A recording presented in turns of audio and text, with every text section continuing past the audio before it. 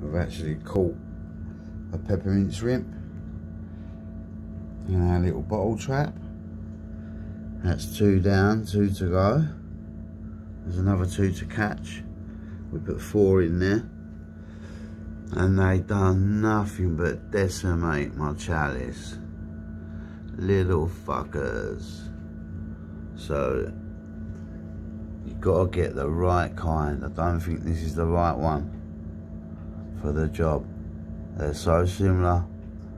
There's about 6 different kinds, very, very similar.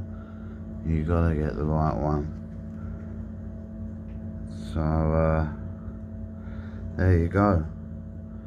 A little trap there made out of 2 bottles. Cut the end off one, cut the top off the other, shove that one in there, leave the top off that, put the bait in, pop the top on, and little matey there can't get out. Banged up. So now he's going to go upstairs in the nano with the other one that we caught.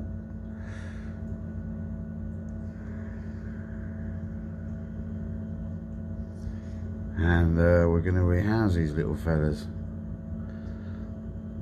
So yeah, that is your peppermint shrimp trap. DIY style, but very successful. It took me, first day we caught one, second day there was just hermit crabs in there, third day nothing, fourth day today we got number 2. So it took me 4 days to catch 2 of 4. But there he is, trying to get out. But he just ain't got the brain power to go through that hole and swim back out, especially now the lights are on because it's nocturnal. So yeah, I'll leave you with that. Bit of success this morning. Happy days. Happy days. Morning, Mr. Powder.